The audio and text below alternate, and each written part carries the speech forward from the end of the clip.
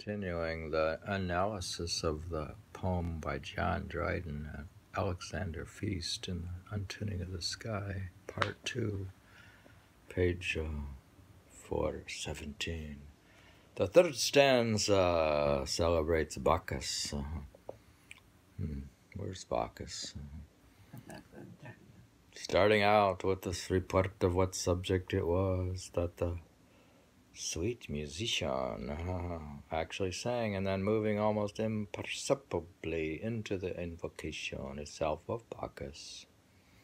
Quote, now give the hot boy's breath, he comes, he comes. We are not told, as we are in the fifth section, that harmonia, it actually was that Timotheus played.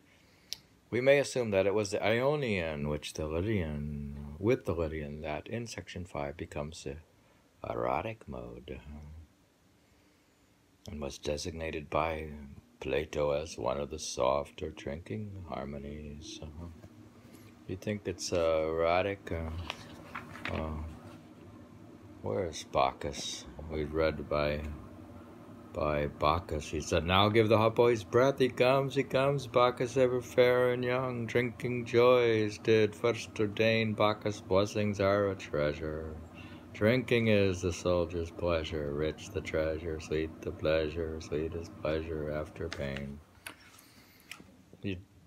Well, what is he saying here? It's soft or drinking harmonies, says something from the Republic, page 398.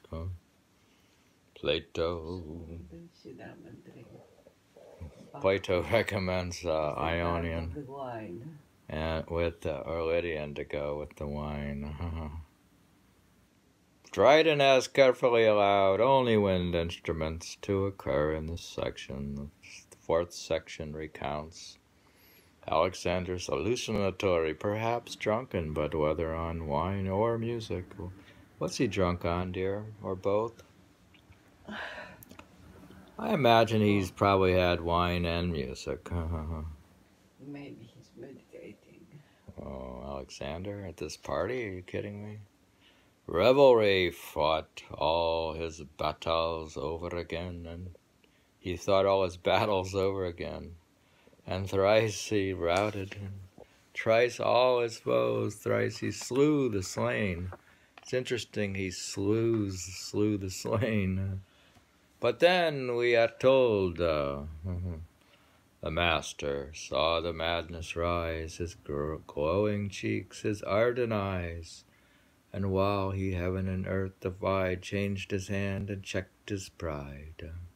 He chose a mournful muse, soft pity to infuse. Is he changing the mode again? This would have been a Mixolydian mode that Timotheus employed to chasten his king's exuberance by using it to accompany the reminder of the death of Darius, which had, according to Plutarch, moved Alexander deeply. His song of Darius fallen, fallen, fallen, fallen, fallen from his high estate causes tears to come to the eyes of Alexander, but in the next strophe we are told that the musicians sang in Lydian measures to soothe the king and turn him to amorous feelings. Now he's changing him again. All you have to do is change the mode. It is interesting that Dryden should have called the Lydian melodic mode a metrical one, but the additional meanings of dance and means, as well as the rhyme with pleasures, operate to enforce the equivalent rather than the identity of the two. War, he sung his toil and trouble. Honor but an empty bubble, never ending, still beginning, fighting still and still destroying. If the world be worth thy winning, think, oh think it worth enjoying. Lovely Thais sits beside thee. Take the good the gods provide thee. and many rend the skies with loud applause. So love was crowned, but music won the cause. He feels that music wins. Here again the strophe moves into Timotheus' song itself. This time it is as much moral argument as pure exaltation. It is a little like a cavalier lyric about love and arms inserted into the ode at this point. The theme of Mars and Venus, at any rate, served to introduce the whole scene, and the sixth strophe, the concluding one of Timotheus' story, ends itself with a comparison of Thais to the greatest heroine of war, fought all for love, after the king had sunk in sleep into the breast of his courtesan. Timotheus struck the golden lyre again. This time we should guess, with Phrygian strains. Phrygian. These are different modes. They're like scales in music. See, he's using music to change the mood. You don't have to explain. Why do you explain? You think people don't understand? Well, they might not know Phrygian mode. Did you read it? You read it before. Certainly the prosody. This is for if you're expert music theorist. We're talking about music theory. Certainly the prosody of this stanza is most varied and elaborate. Revenge. Revenge is the musician's text. And You know what prosody is? Poetry. Prosody. Writing. It's a good word. What is it? Prosody. What is Sophia? Prosody. What's pro-Sophia? What? Prosody. Song.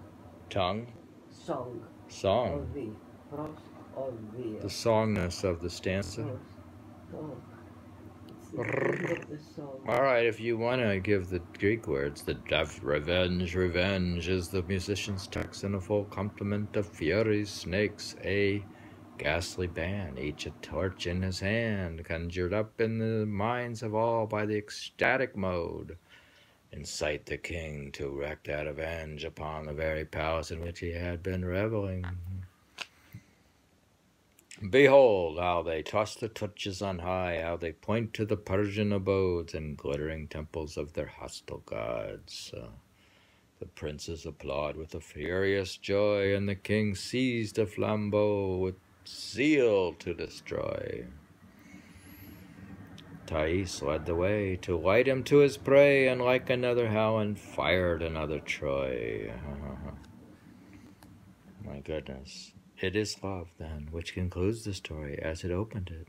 In the final strophe, we are given the climactic mention of Timotheus thus long ago. Here heaving bellows learned to blow, while organs yet were mute. Mute Timotheus to his breathing flute, and sounding lyre could swell the soul to rage or kindle soft desire. The flute and lyre mentioned together may, of course, stem from the traditional confusion of the two Timotheus figures, historical lyricist and the fictional alet, or aulets. It's like a instrument, auletes. How do you pronounce that?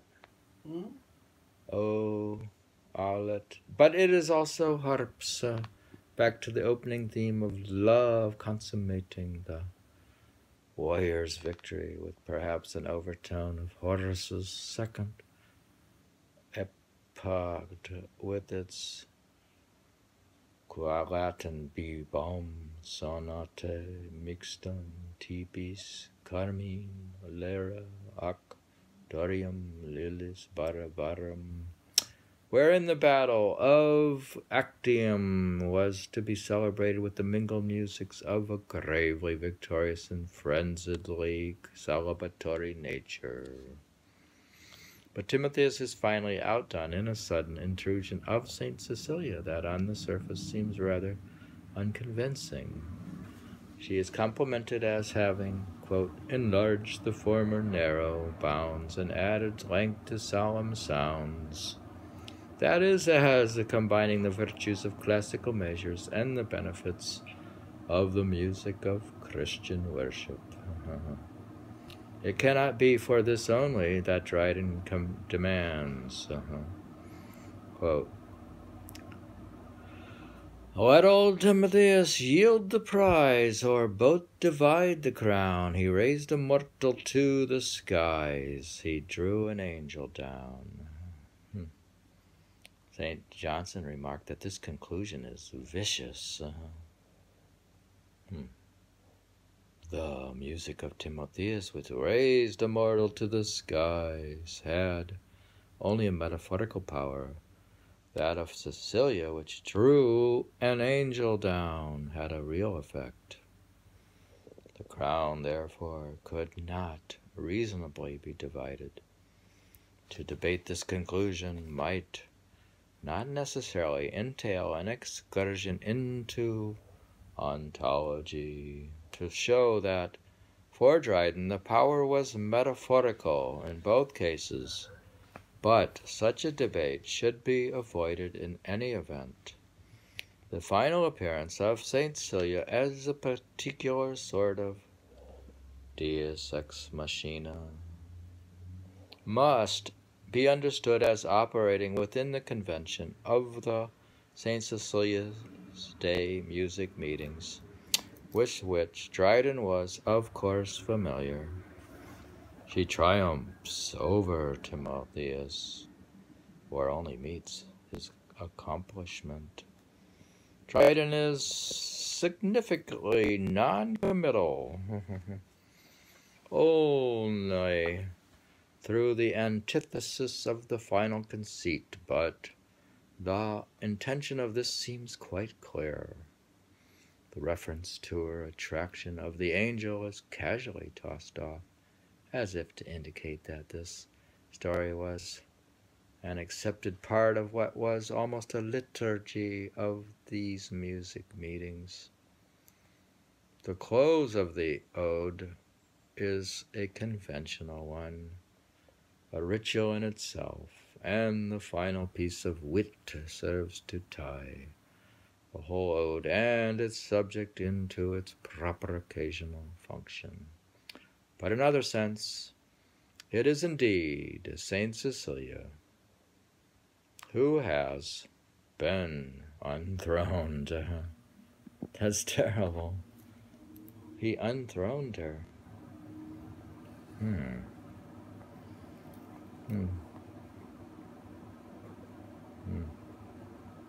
What do you think of that? I have to stop there to make a third part. We were reading all about Dryden's Alexander Feast and the power of music in poetry, of the English poetry of the 5th, 16th, 17th century England, in the untuning of the sky.